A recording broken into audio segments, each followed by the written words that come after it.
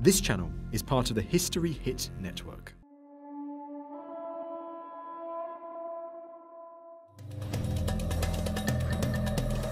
Some blow into the face. Those teeth were lost while alive.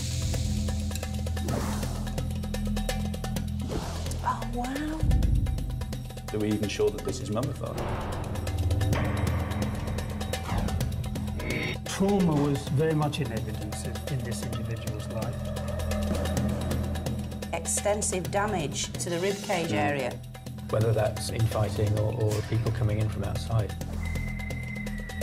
Somebody's caring about this person. And what we need is some good, hard scientific facts.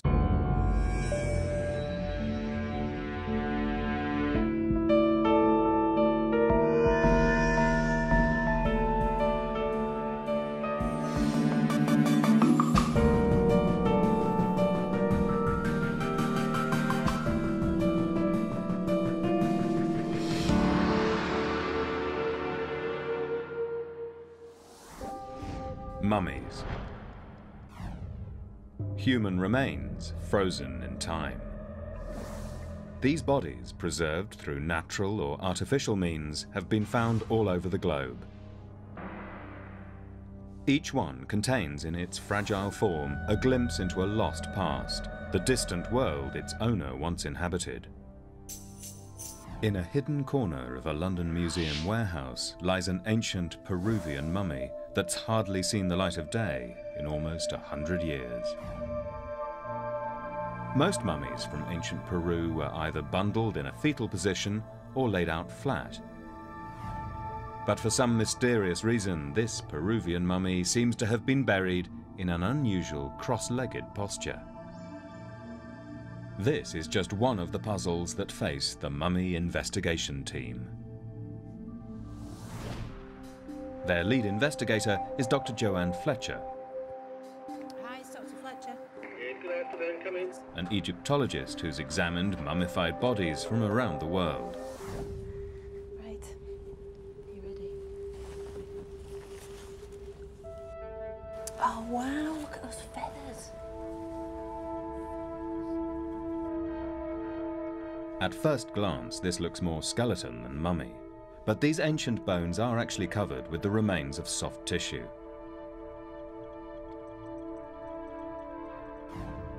Initially, this mummy would probably have been wrapped in multiple layers of precious textiles to form what's known as a mummy bundle. Fantastic surface detail, though. Quite a lot of damage, but these lovely little details of the sort of the loincloth and the headdress. It's clear from the start that this mummy has a fascinating story to tell. Museum conservator Emma Duggan is hoping Joann can help her unravel it.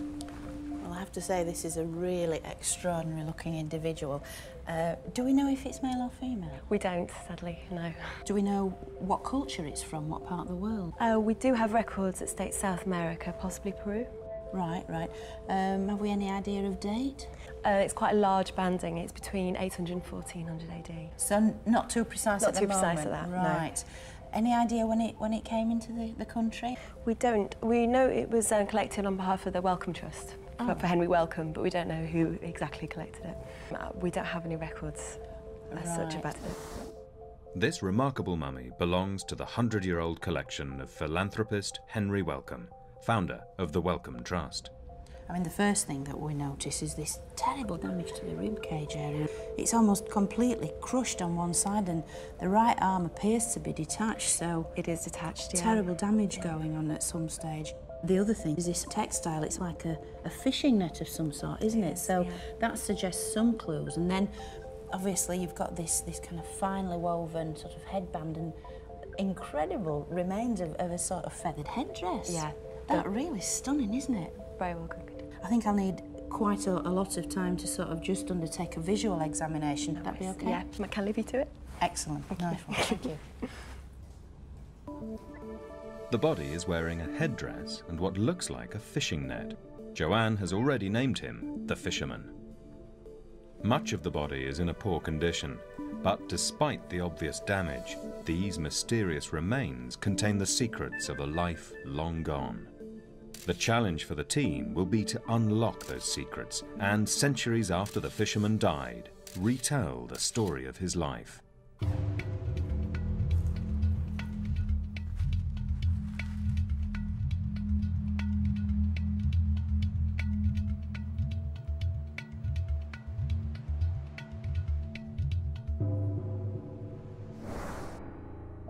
That's it. Members of the mummy investigation team have been working together at the University of York since 1999. The team brings together a rare combination of experts. Duncan Lees is a forensic archaeologist. He specialises in 3D modelling using the latest laser scanning equipment. With a mummy, it's just unequivocally a person. You know, you pick a mummy up and it's still all intact and all together. Egyptologist Jill Scott is also a human remains expert and works as the team's main archive researcher. I'd be really intrigued to find out more about their burial practices and potentially where this person was found. Dr. Stephen Buckley is an archaeological chemist with an international reputation. His analysis of mummification techniques puts him at the forefront of his field. Despite very small samples, we can get a great deal of data, and of course the more data we have, then the more we can say. Before the body of the ancient Peruvian can be examined firsthand, the initial clues come from Joann's photographs. There are some extraordinary details here. I mean, look at the headdress, for instance. There's remnants of the textile on the head with the feathers and that. Now, as soon as I saw the net, I thought chinchorro. Because, well, the chinchorro, it's basically a sort of fishing culture in the sort of what's now Peru, southern Peru, northern Chile, around that border area. The chinchorro were a prehistoric fishing community. They are best known for being the world's oldest mummy makers, over 2,000 years before the Egyptians are thought to have started. In London, the different members of the team start their investigation of the body. Stephen Buckley gathers hair, linen and wool samples, crucial elements for chemical analysis.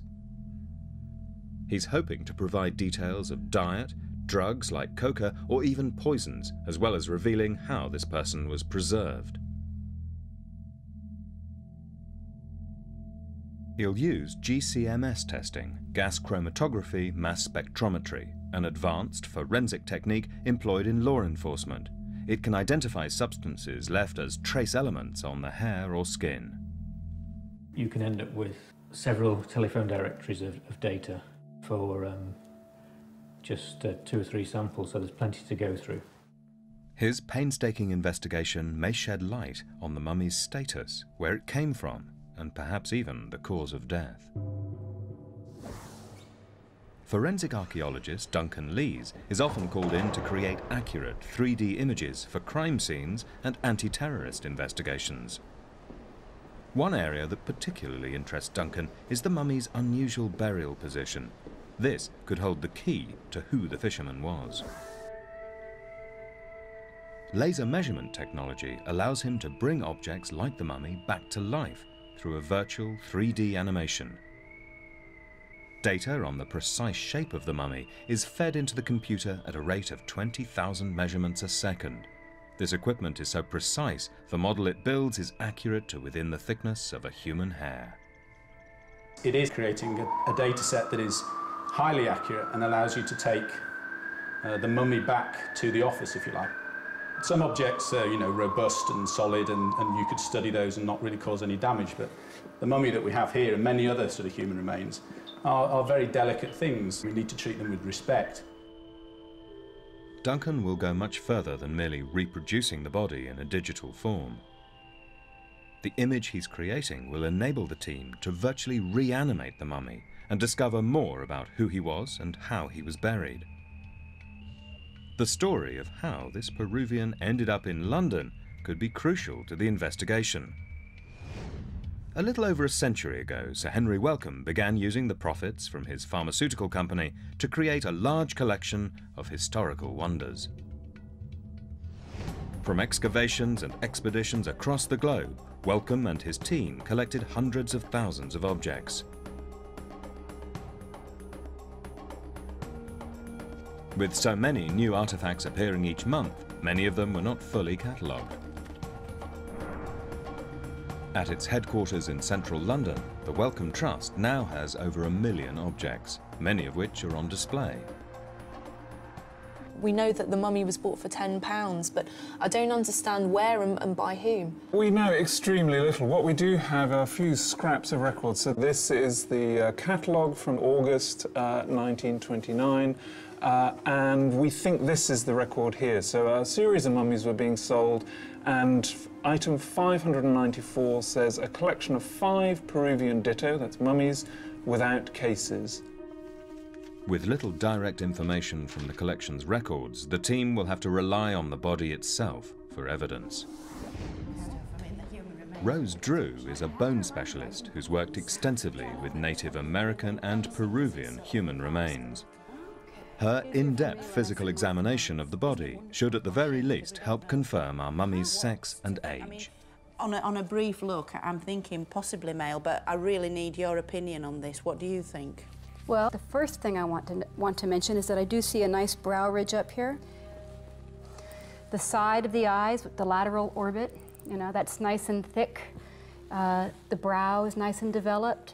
In between the eyes and above them a bit, that's nice and firm. So, yeah, that's a very male characteristic. That really is. Some women can develop that, but that's very well developed. So I would lean toward male. I would lean toward male. I would sometimes do a little bit of sexing off the mandible, and then the chin can be squarer in males and more pointy in females. That's a nice pointy female-ish chin. Don't you find this person is very, very gracile, very, very slight? Yeah, that's right. That would be one thing that you'd really notice. Yeah. That is overall just a gracile, delicate-looking individual with very lightweight bones. Overall, the study of the mummy suggests it's male, albeit an androgynous one. From the bones, Rose is also able to tell his age. This right here is your clavicle, you know, top bone up here. It's that's fully fused. That part fuses any time over the age of 25, generally 28 on up, so that's fully fused. That puts this individual at 30s to 40s, minimum. Teeth are often used in determining a precise age, but they can't help in this case. All the mummy's teeth are missing. When a tooth falls out of a socket, the socket can fill in as little as 6 or 8 months with some kind of new bone. And so that's been filling in the back, so his molars have been gone for a while. The jaw shows signs of severe infection. But up here, there's a huge abscess. This is a healed abscess, actually, and it really ate into the bone. And that can release a lot of bacteria into the bloodstream. This gives us our first direct insight into this man's life. He suffered from chronic toothache and infection. But since the abscess had healed, it's clear that even though the infection was serious, it was not the cause of death.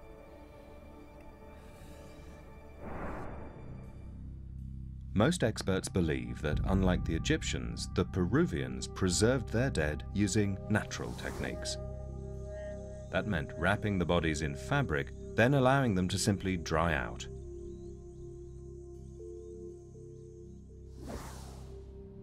But Joann's initial inspection makes her think this body may well be an example of mummification using artificial techniques. I'm sure this individual is mummified because you've got a plug around the backside there to stop the fluids coming out, you know, from the rear. But not completely. Not completely, because we've certainly got a lot of corrosion to the soft tissue here. After death, the internal organs putrefy, and the resulting liquid contains bacteria, which rots the flesh. The accepted wisdom is all Peruvian mummies were naturally mummified. Right, they were right, up on the mountain, wrapped in a blanket. Yeah, with the sort blanket. of natural environment doing the job. Right. The extent to which this guy was mummified really does need to be explored further, and the only way we can do that is by scientific analysis. To establish whether the body was artificially mummified, the team will have to wait until the results of Stephen Buckley's chemical analysis come through. But from the initial examination, it appears that this withered body was male and around 30 years old at the time of his death. How's it going? Duncan Lees has completed the first stage of his 3D analysis. Using his virtual reality technology, he's identified the key articulation points for the limbs and is now able to stretch the fisherman out to his full height. We're looking at the laser scan data here. If I play this animation now, you ready?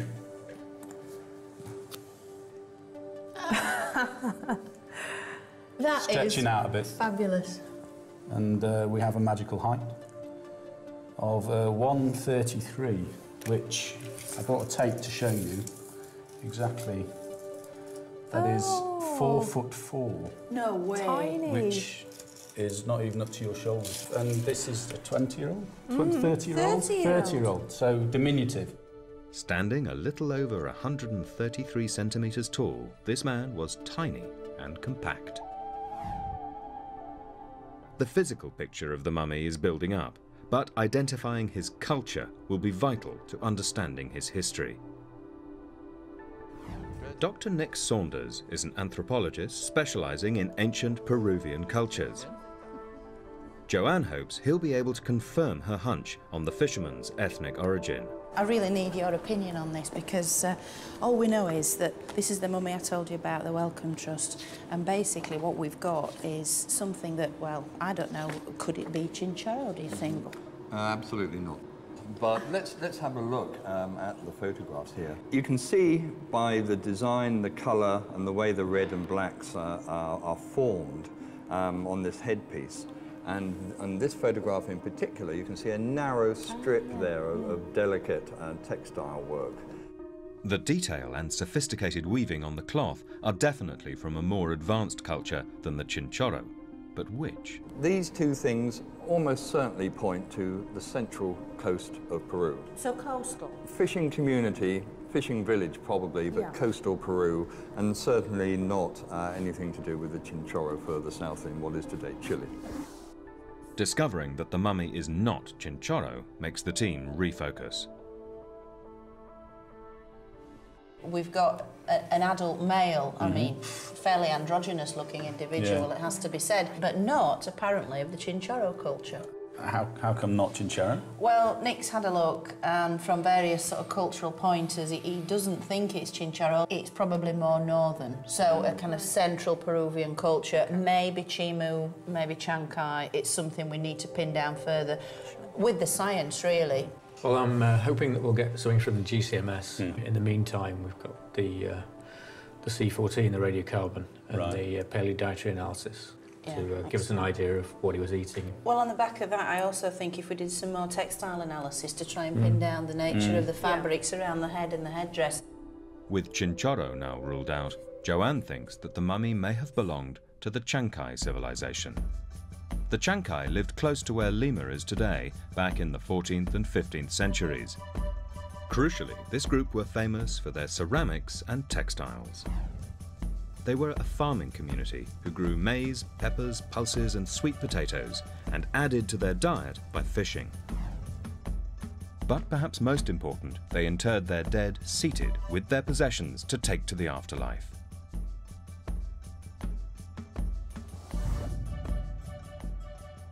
The fisherman, with his straight back, splayed feet and strangely crossed legs, seems to fit the pattern of a seated mummy, another possible indication that he was Chancay. In the lab, Stephen is preparing samples for carbon dating, hoping that science will provide some answers. Carbon dating is a method of determining the age of organic objects less than 50,000 years old. All forms of life take in and store carbon from plants, a process that stops only at death. Because carbon-14 decays at a known rate, the amount left in a sample can reveal how long ago that organism died. If the carbon-14 date falls between 1200 and 1500 AD, it will place the fisherman in the correct time frame for the Chancay. While the team probes the mummy's culture, Joann is keen to figure out more detail about the man himself. She thinks the net around his body indicates that he was a fisherman. If he was from a coastal community, they might have buried him with the tools of his trade, essential for the afterlife.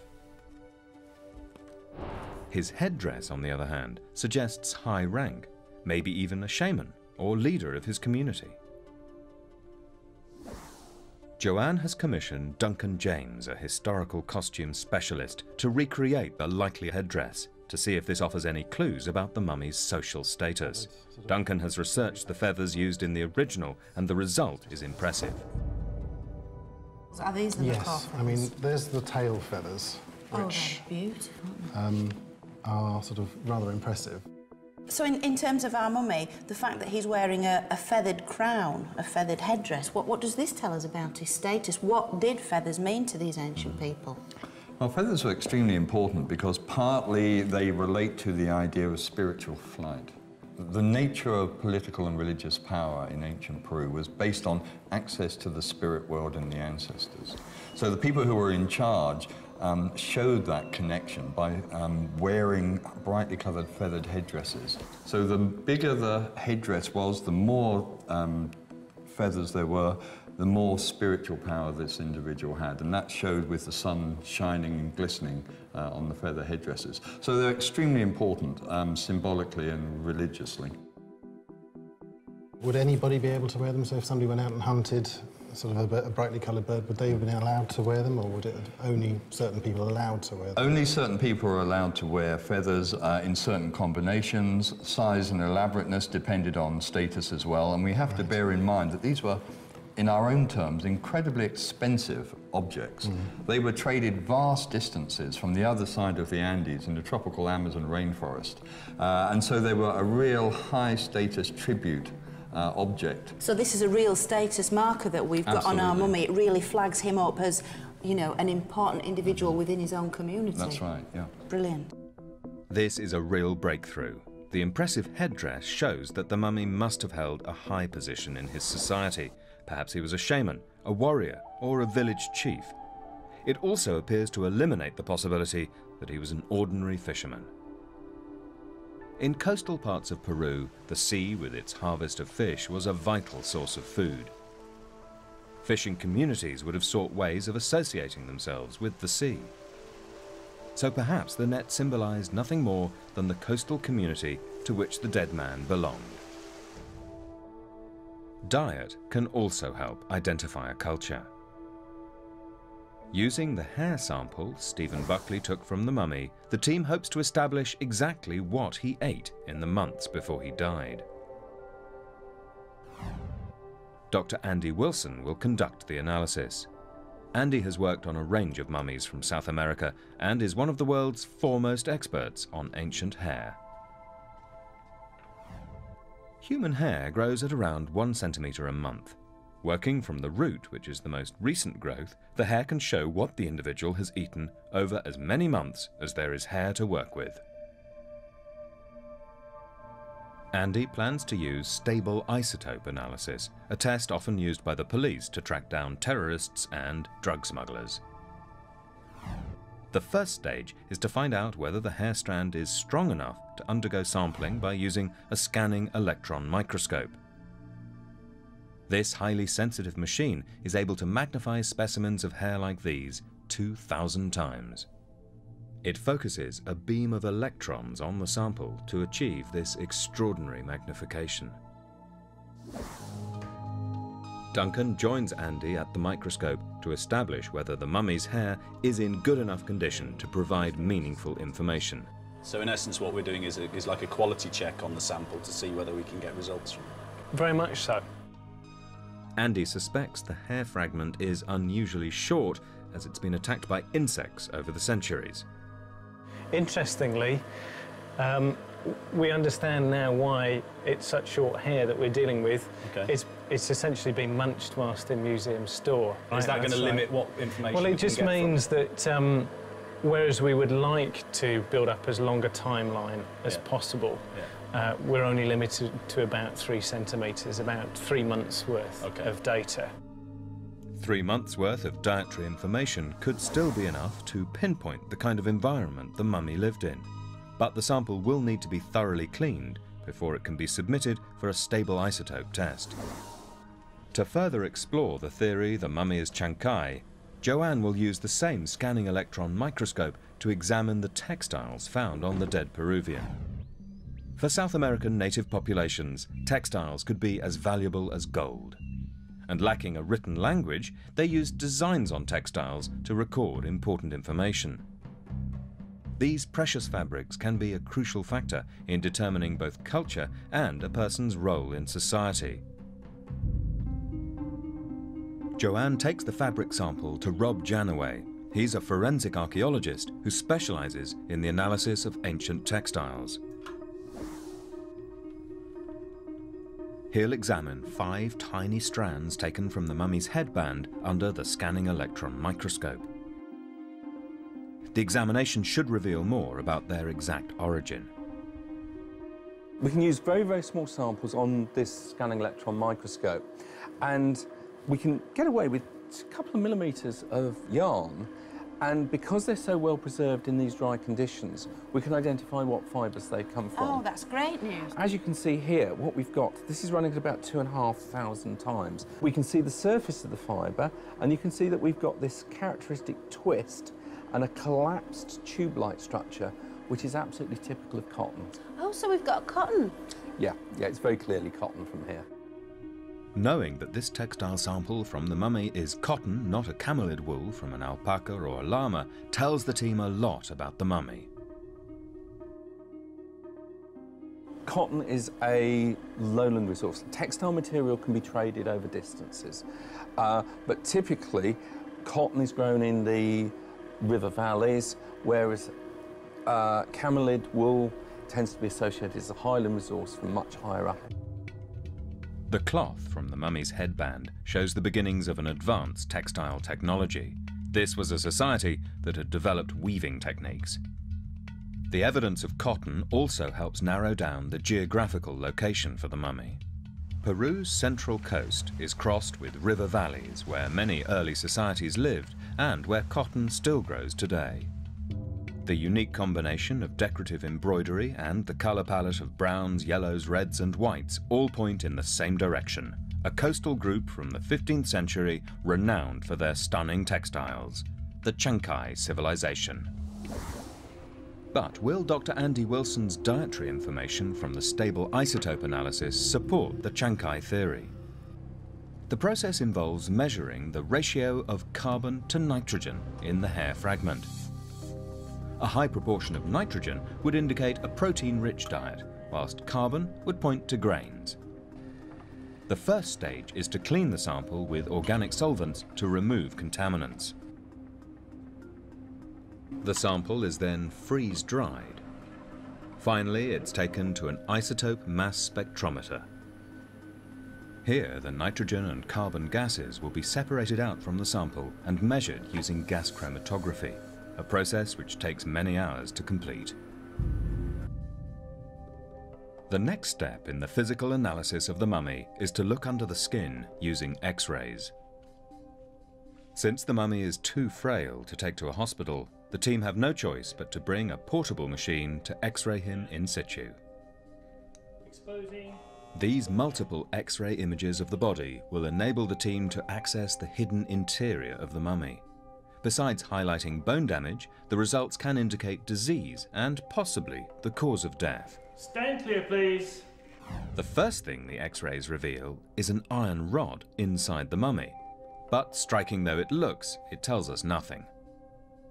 It was almost certainly inserted by a museum curator early in the last century to hold the body together. Duncan heads back to Andy Wilson's laboratory. He's hoping to find out whether the dietary information from the stable isotope test fits with the picture the team are building of a Chankay male. The isotope data that we've got is telling us that we're probably dealing with maize. We've passed a subsistence existence, right. So you're looking I think at agriculture. Probably a balance, a bit more of a balance. So you're crossing over into an agricultural sort of lifestyle as well as a subsistence one. This confirms what the anthropology had already told the team, that the mummy comes from a later, much more advanced culture than the Chinchorro. The stable isotope analysis has detected a high level of nitrogen in the sample, which indicates protein. The fact that we've got a high nitrogen a high protein component to diet in the quantities that we're seeing here does lead me to suggest that we're probably looking at an individual that was eating maize, was living perhaps in one of the coastal valleys. Highlands or lowlands? Sort of. We're talking fairly close to the coast, I would think. Just like cotton, maize grows in coastal valleys by the sea. It's looking more and more likely that the mummy belonged to a group such as the Chankay, who inhabited these valleys close to the Pacific Ocean. They grew maize, fish to supplement their diet, and created elaborate textiles, which would have taken weeks, if not months, to make. Another critical part of the puzzle has just come in. Stephen has the results of the carbon dating. What do they tell us about our mummy? What we've got is 371 BP, plus or minus 24. We've got a date between 1450 and 1520. So 1450 to 1520 AD. In terms of culture, I wonder what ramifications that has. Could it be Chankay? Yeah, definitely. It's a good starting point. The carbon dates fit well into the period when the Chankay flourished. One more indication that the mummy belonged to the Chankay civilization. With all these results coming in, it's time for the team to try and put them all together. The piece of fabric that was left on the headdress, apparently the backing is cotton. Oh, right. Which is produced in the sort of lowland areas, and then with this sort of design applied, the colour palette of which is typical of the sort of Chankay culture. That's fantastic because Andy's isotope work, the stable isotope analysis that we've been doing, he clearly showed that the diet is not purely marine, so that there's a maize element coming in there. They were growing things and in that sort of valley areas away from the coast. The team has made huge progress. They're confident of the mummy's status as some kind of leader and that he was Chankay. But the mystery behind his burial posture and the secret of how he died still remain unsolved. Could his crushed ribcage be a factor?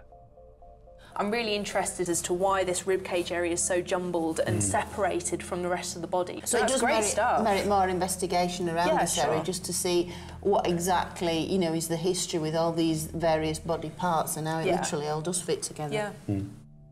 Further examination of the mummy could prove whether the crushed ribcage caused his death. Joann asks Rose Drew back to take a closer look at the bone damage. What do you think we can say about this very severe wound? The cracked ribs? Yeah. Well, this one's cracked completely in half. The whole arm is off. I think that's post-mortem damage.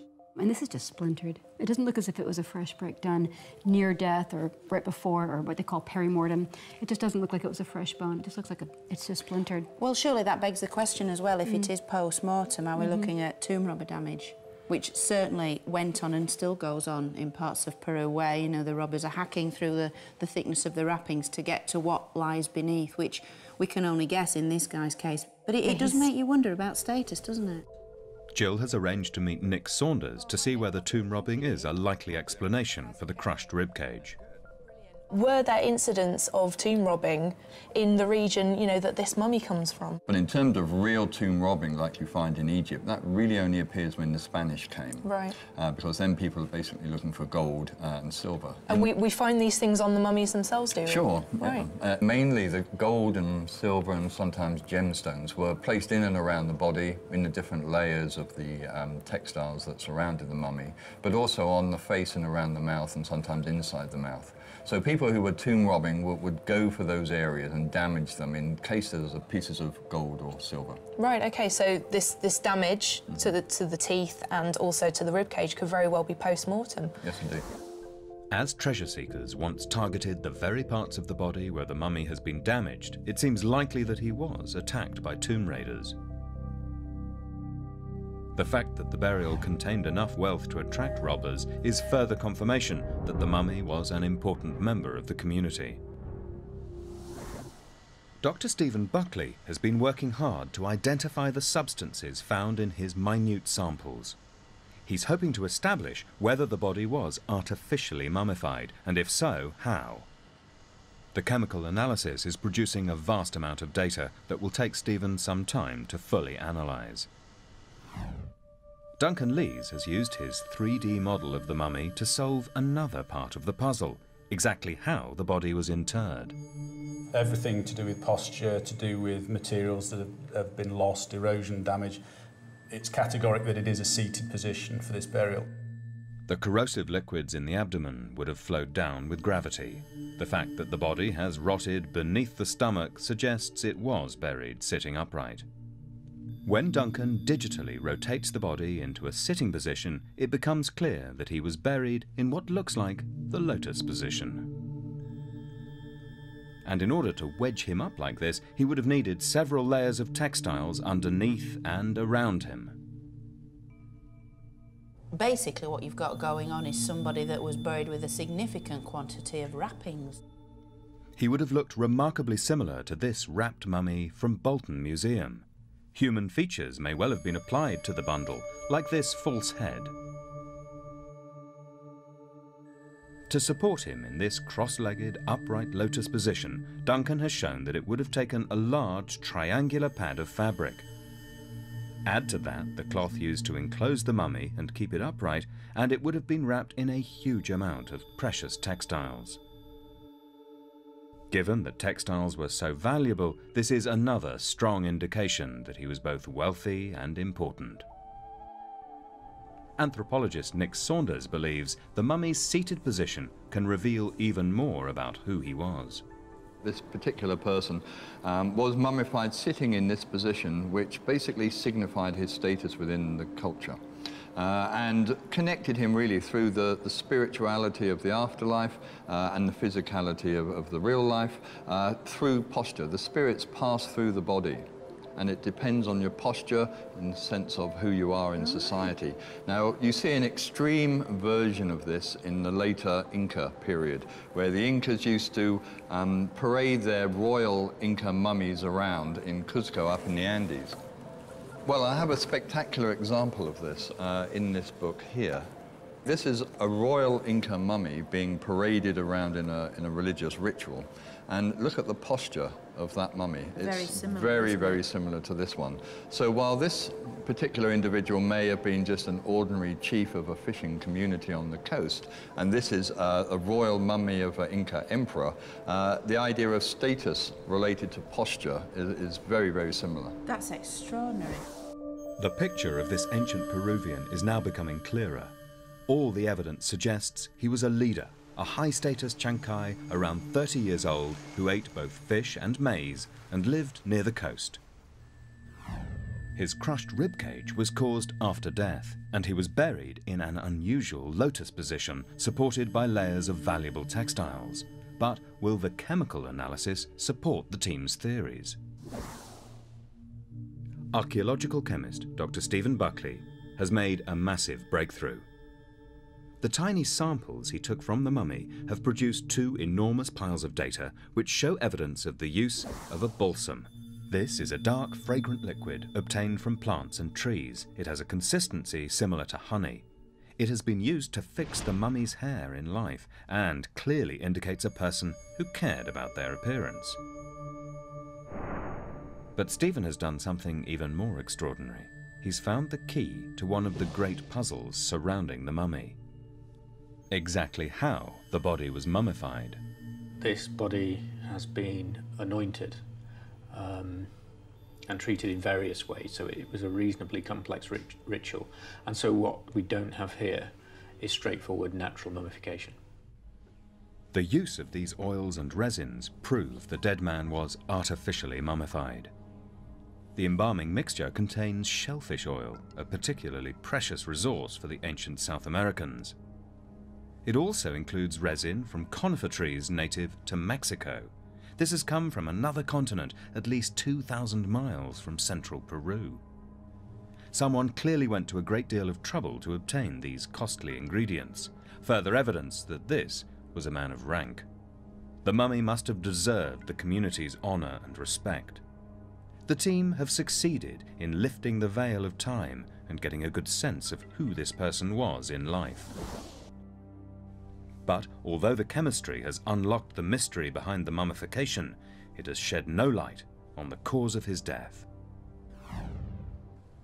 Don Brothwell is one of the world's leading paleopathologists. He's worked on human remains ranging from ancient bog bodies to victims of modern war crimes. If anyone can use X-rays to reveal a cause of death, it's him. Is there any, clear cause of death, for instance? I don't think so. I mean, there's trauma of the forearm, but that's well healed. There's trauma possibly of the lower leg, but that's healing too. These traumas may not reveal a cause of death, but they indicate that this man suffered multiple injuries, possibly in battle, which would suggest he was a warrior. But the individual was fairly sort of strongly built in the shoulder area, from a point of view of musculature, and also, of course, used their arms strongly as well.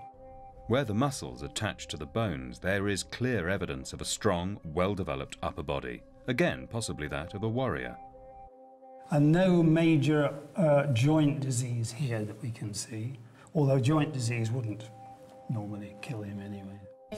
Although Don can't pinpoint a cause of death, he spots several extraordinary features on the X-rays. The skull at the front, but between the orbits, you should have well-defined frontal sinuses showing up. There's nothing. And that's a very feminine feature if you've got very small or even absent frontal sinuses. The depth of the jaw is quite small, and again, that's rather a feminine jaw, I would have thought. Whilst Rose Drew made her observations from a mere physical examination of the body, Don now has the advantage of X-rays. These reveal crucial new details and allow him to make a startling revelation. The pelvis, this sciatic notch there is very wide open instead of being rather sort of sharply angled as in the males. And the femoral head is small. It seems to me it's female. This late discovery is a bombshell for the team. Sexing a skeleton is no easy task, as men and women share many physical traits. Generally, a male skeleton is larger and heavier. But two key areas are used to determine sex: the skull and the pelvis.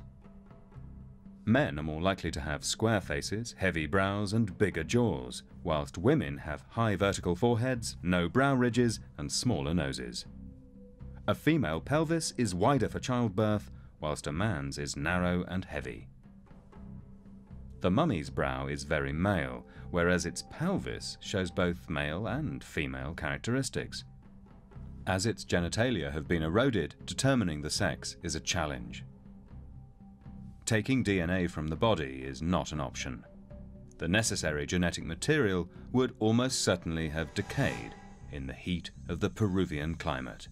So X-ray analysis is by far the most reliable test. Don declaring the mummy as a woman turns the entire investigation on its head. The cultural artifacts associated with the body, the headdress and the fishing net seemed to point clearly to a male, as did the evidence of strong shoulders and battle injuries. Can Jill and Joann make sense of this startling revelation and the contradictions it implies? I mean, it looks like somebody that fought on a regular basis or had a tough, active life, very confrontational. And then the crown says high status. The posture says high status. But we also have a very short individual as well. 4'4". It's just, there's so the 4'4" much there plus going the pelvis on. Yeah. does reinforce female. So, I mean, that paints a brilliant picture, doesn't it? You've got this tiny little woman with really big biceps, you know, really going for it, yeah. You know? Amazing. But did cultures like the Chankay really have high-ranking women who might have fought in battle?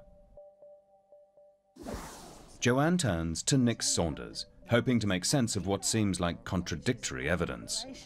So I really need to run a few ideas past you. Sure. Would it be possible that this could in fact be a kind of high-status woman within this ancient Peruvian society based on what we know about the headdress? Would this be possible? Sure, I mean, there's absolutely no problem whatsoever in having a high-status woman Most high-status individuals were males, but it's certainly well within the realms of possibility that this was a high-status woman of one kind or another. She could have been one of those unusual examples of a female warrior, particularly if she was, let's say, more mannish than womanish, particularly in her physique. She could have been a real warrior, or she might have been, because we have burial evidence, she might have been one of those who was buried with symbolic weapons or real weapons that were interred with her to give the idea of her status, but not necessarily a real woman, warrior in that sense.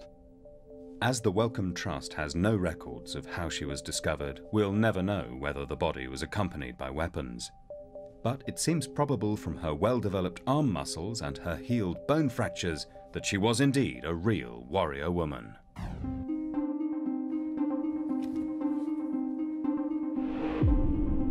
At last, the team are in a position to make their final conclusions. Oh wow, this is brilliant. This damage to the teeth and the rib cage could very well be post-mortem. The results are coming together to form a coherent picture of this woman. Where she came from. Fishing community, fishing village probably, but coastal Peru. Which culture she belonged to. Using a colour palette typical of Chancay. Her position in the community. So this is a real status marker that we've got on our mummy. But most important, the team have made sense of this enigma. This woman appears to be a high-ranking warrior. This completely contradicts what we think of as status. She might have been expected to have been aggressive and to have gone forth in battles and things like that. Perhaps partly her stature helped her because it would have marked her out.